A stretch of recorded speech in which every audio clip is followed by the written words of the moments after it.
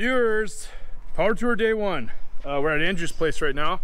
The Hornet and the Datsun made it here, which is like, I don't know, 10, 15 miles away. So should be good for 2,000 plus. Datsun's going up in the air right now. I realized when I pulled out the speedometer pinion that I forgot to, well, I possibly forgot to tighten it. So I'm gonna slide under the passenger side of the car and throw a 10 mil on that bolt, make sure it's nice and tight. And then I think we're gonna fix the radio because I must not have hooked the power back up to it. So anyway, after this we need a gas station stop and we're gonna hit the road. Fuel stop, first time, everybody's here. Let's see, had to refix the temporary plate there because the hatch leaks a little bit. Anyway, first leg of the trip here, we got full tanks of gas. We're gonna see how far we can make it. I don't know, probably stop. I think the Hornet is gonna be the gas sucker on this one, but we'll see what happens. So join us, won't you? Power tour day one.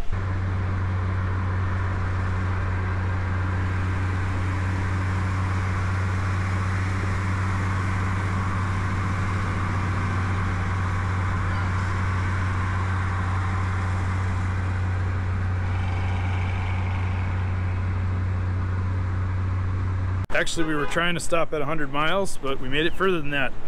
What are we, like 115, 120 miles in? Something like that? Oh, yeah. 120, 120 miles. Made it that far. A couple of things are going on. Let's see. That's interesting. Looks like just dirt, I hope.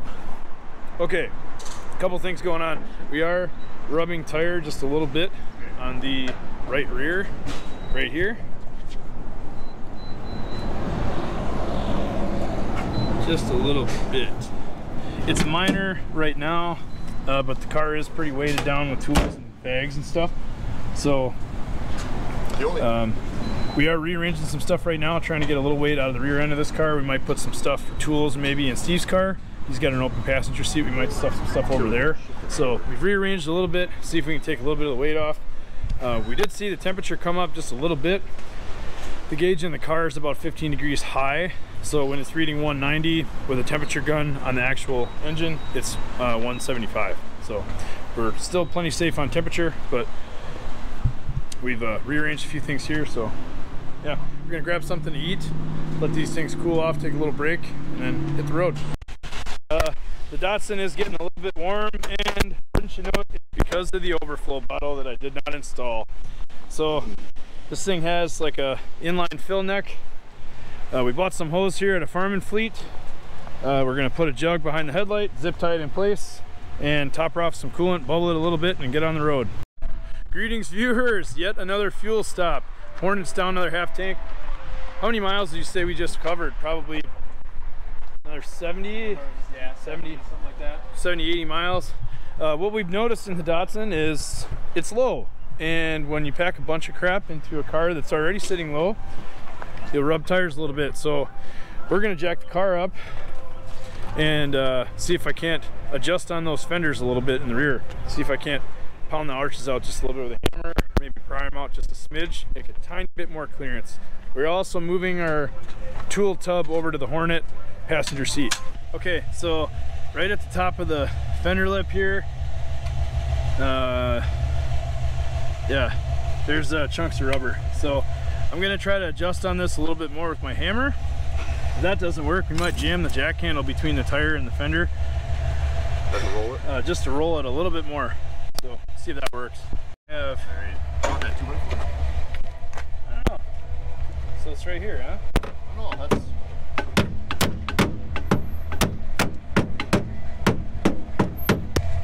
Sounds nice.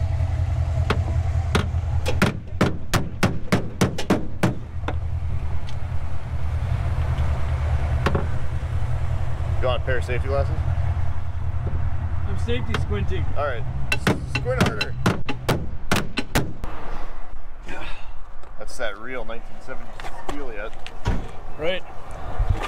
Okay. Yeah, I think next we're gonna try using the jack handle method. See if I can't get this to stretch out just a little bit more. Let that tire go up in there. All right, here's how not to roll your fender lips on a car in a gas station parking lot a couple 100 miles from home. Don't do this.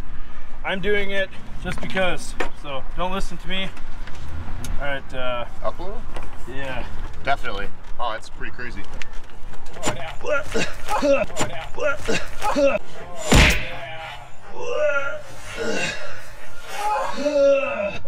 Whack yourself in the face with this thing. Woo! Like I said, don't do what I do. Is that all the way down? Yeah, we'll take a look here.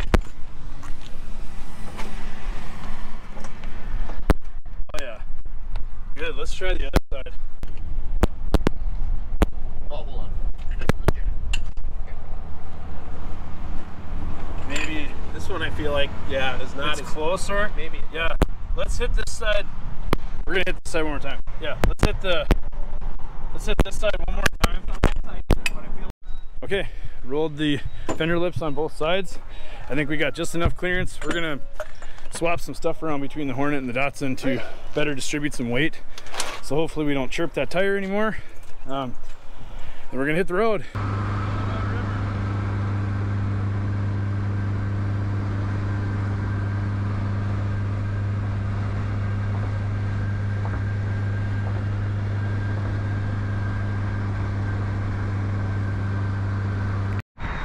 Okay, viewers, we are what, eight miles or so outside of Champaign, Illinois. That's actually past our halfway point. We were originally shooting for Bloomington. We decided to keep on trucking and hit Champaign. So let's see, we just filled up the car with 8.5 gallons of fuel, and we've gone roughly 206 miles. Calculated out, the Datsun here is making an astonishing 24.2 miles a gallon. I can't believe it. I know we're staying out of boost on this trip, so that's helping a ton.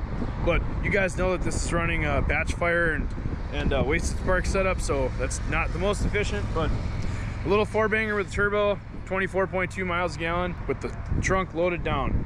We do still have a little bit of tire rubbing on that rear right tire. We plan on addressing that in the hotel parking lot when we get there. We're gonna jack it up, pull the wheel off, and get a little bit more aggressive with our jack handle rolling method. Let's see, the Hornet, everything seems okay, other than we do have a left rear brake that's getting a little bit warm. Not too bad right now. Okay, Self-clearance. I take that back, self-adjusted, and is no longer getting hot. Absolutely not. Okay, so that fixed itself. Never mind, it was never a problem. I'll delete that out of the footage. Hornet's staying cool. Running a solid, what, 160 all the time? Yeah, things are going well. We're gonna hit the hotel, get some food, and then do a little bit of maintenance on these things, and call it a night. So we'll check in when we're working on stuff. Viewers, oh my goodness, here we are. Finally, we made it to our hotel for the night.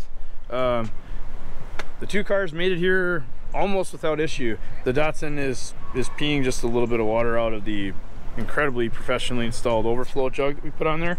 Otherwise, temperature never got above 160. Hornet stays super cool, and we did check that brake at the last gas station. It was also still cool, and it is still that way. So I think we're going to check into the hotel, unload some stuff, and then come right back out here. We're gonna pull that right rear wheel off of the Datsun one more time and see if we can't massage that fender just a little bit more. So here's a look at the digs that made it here.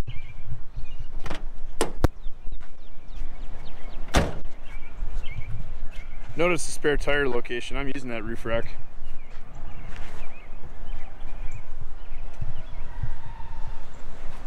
And check this out. Steve, can you pop the hatch on the so we can see how it's packed? This thing is packed literally to the gills. We're using it like a pickup truck. Check this out. Yeah, this thing is packed all the way to the edge of the back seat and almost to the glass. So anyway, we're gonna check in. We'll be right back out here at Wrench. Good morning, viewers. It's morning of day 2 for us, but this is actually still pre-power tour. Let's see, nothing happened with the cars overnight. We did make a couple changes to the Datsun this morning. The impromptu overflow jug is working flawlessly. We've made a couple modifications to our catch can. We have our remote filter mounted somewhere underneath the car so we don't smell as many oil fumes. And we also put a different tune-up in the car this morning. We took a bunch of timing out of the map, near 100 kPa and above into boost. We were detonating a little bit yesterday anytime I would get on it. So pulled a bunch more timing out to hopefully make this thing cruise a little bit safer today. Who knows, maybe later on today we may try some auto-tune stuff again, try to smooth out the fuel map a little bit more, but it's working pretty good so far. So I think we're gonna hit local parts store, maybe pack up or grab a few more supplies, and then road to Bowling Green this afternoon for credential pickup. All right, viewers, here we go. First startup on the new map. Let's see. Yeah.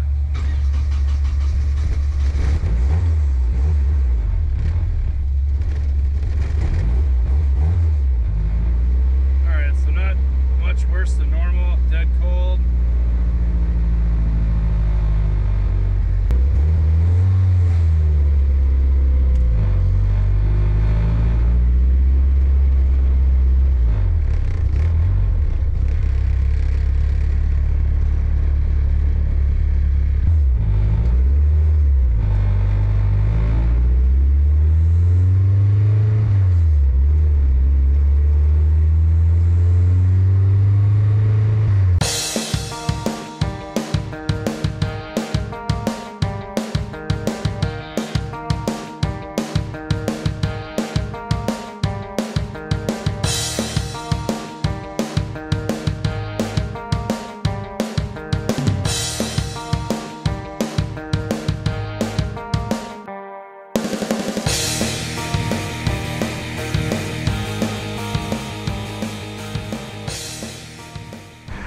All right, viewers, let's see. I think the last clip you saw, we were just peacefully cruising through wherever we were, Kentucky, I think. Well, we stopped for lunch, and the tire rubbing issue on the right rear is becoming a real pain in the rear. No pun intended. So right now we are at the world famous Harbor Freight. We found one in Indiana, 10 miles from where we stopped for lunch. Right now the guys are working for me. This is ridiculous. I feel like a celebrity. I should be doing some work, but Lazy bum. yeah, right. So here's what we picked up. We actually found Harbor Freight makes these jack stand pads. We're gonna take these two, tape them together, and then drill a hole and zip tie these around the axle tube to create a bump stop. There are no bump stops in this car, so we're gonna try to create our own bump stop to stop the tire from going so far up into the fender so it doesn't bottom out. This is gonna result in a really, really crappy ride, but if we can save the tires, I really don't care. Yeah, here's what we got. Let me see if you guys can see this. Oh, he's, okay. Andrew's taping them up right now.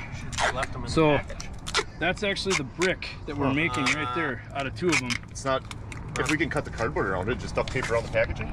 That's what I'm saying. I'll hold them together. So this is our DIY bump stop right here. I don't know how long these are gonna last, but they look like they're gonna do the trick. So we're gonna drill a couple holes through these and zip tie them to the axle tube. So here we are. There's nothing really to see here except beating a Datsun into submission.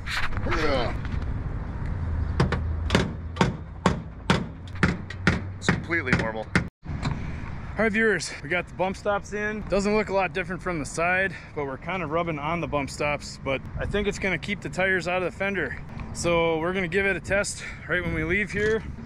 I think that's gonna solve it. At least it's gonna solve it for today and maybe the rest of the trip. So we're gonna pack up our tools and use the facilities here at beautiful Harbor Freight and hit the road.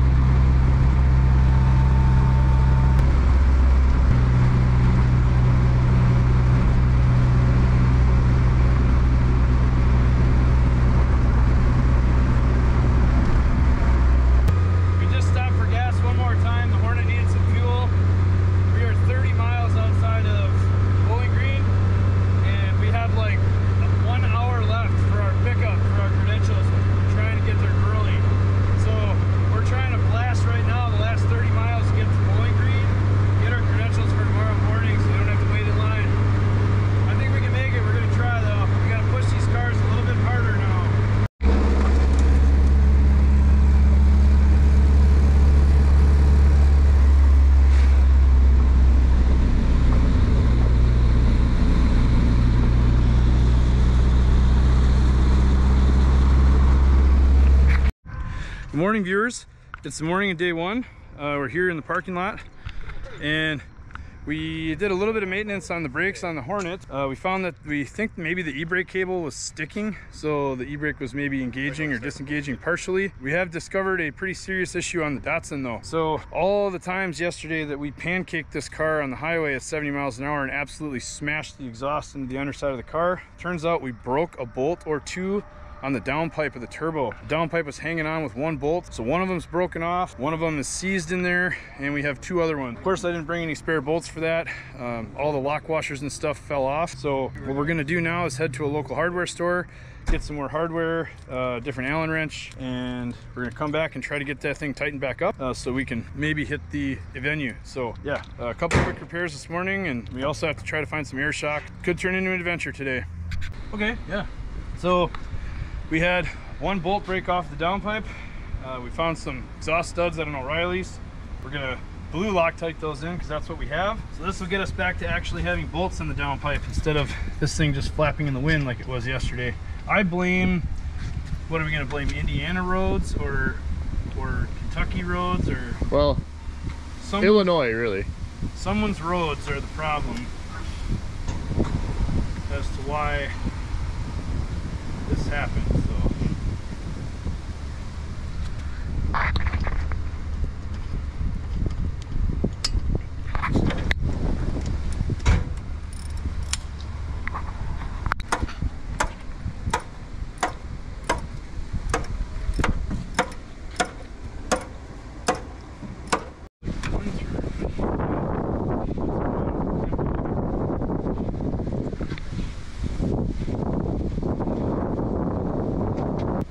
so the exhaust clearance to the ground is really tight. We knew that coming here, and we pancaked it so many times on the ground yesterday that it broke the bolts in the downpipe. So we got new bolts in the downpipe. We have 3 out of 4. Next thing we're going to do is raise the front of the car. With Andrew and I, our fat asses in the front, we lower this thing down so much that that exhaust is pretty much dragging on the ground everywhere. So we lift the car up, and we're going to go 2 turns on the coilovers up, which should gain us roughly a 1/2 inch to 3/4 of an inch of ground clearance. Later, we're going to put air shocks in the back, so that should help lift the rear. This thing's going to look like a 4x4, but hopefully it'll get us home. So go to the other side and hit 2 turns on that. All right, so we made a friend along the way here. That's Jack over there. This is, what year is this? The 57. This is a 57 Nomad Bel Air trim wagon. Look at this thing. I mean, look at the freaking interior on this car. Oh my goodness, is this thing clean. They call it a Nomad with the trim that it's on. Oh, okay, it's actually called, all right, a Nomad with the trim. Look at the dash on this car. Holy shit, is that cool. So this is a 383 stroker. My God, is it clean. Jack met up with us in the hotel parking lot. He saw us wrenching on the Datsun, so we've made a couple friends. He's gonna roll with us. We're gonna head to O'Reilly after this and pick up air shocks for the Datsun, and then head to the event. Already from the 6 feet from the hotel over there to this gas station, we did not crunch the exhaust on the ground. So hopefully raising the coilovers in the front and our bump stops in the back are gonna do it. All right, we're in line trying to get into Power Tour Stop 1. I have heard nightmare tales that it takes 2+ hours to get into the event, and so far I think we're probably 30 minutes in to the stop and go standstill traffic to get in. Let's see, so far cooling system seems to be doing well. I don't think we're anywhere over maybe 180 degrees. The increased height on the front suspension seems to be helping with keeping the exhaust off the ground. Bump stops are working, so we're just sitting here in line trying to get in for our first stop and maybe get some lunch, hang out for a while, and who knows, maybe we'll throw some shocks on this thing. We'll see, but keep you guys posted. So far it's taking a while.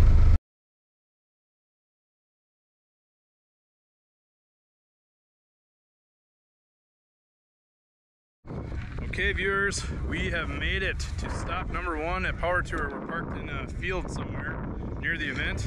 We're gonna walk our way in and get checked in and I don't know, meet up with S Motorsports and maybe grab lunch right away, because y'all know this guy is starving. So we're gonna check this out. Datsun Hornet there. Oh yeah.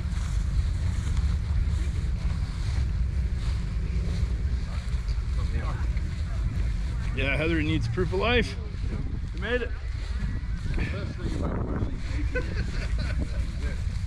I always get that slow uphill thing, anxiety.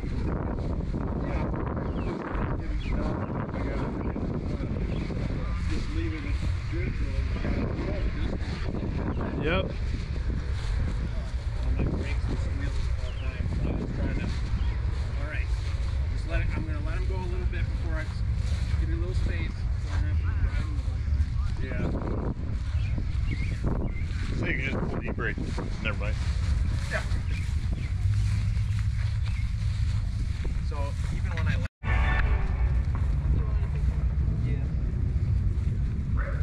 No nonsense, no house sticker on there.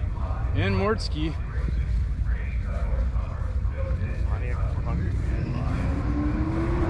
Pontiac hearse. Yeah. I dig it.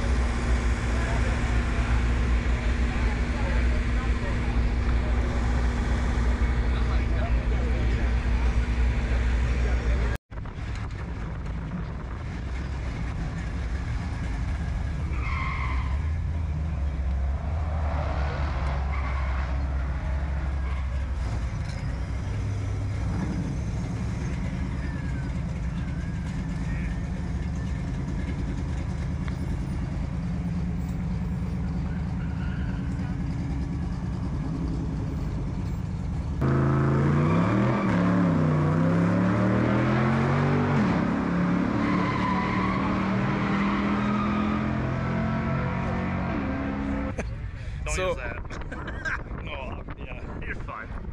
So look who we ran into in the friggin' parking lot at Power Tour. None other than Kevin from Junkyard Digs. He's one of my heroes on YouTube. Love this guy. I love what he does. We were about to wrench on the Datsun, and he rolls up in none other than the C10 right here. Oh yeah. Yeah, asking if we need any help. Yeah, freaking A, man. Junkyard Digs. That's And here we've been saying goodbye for 35 minutes. right.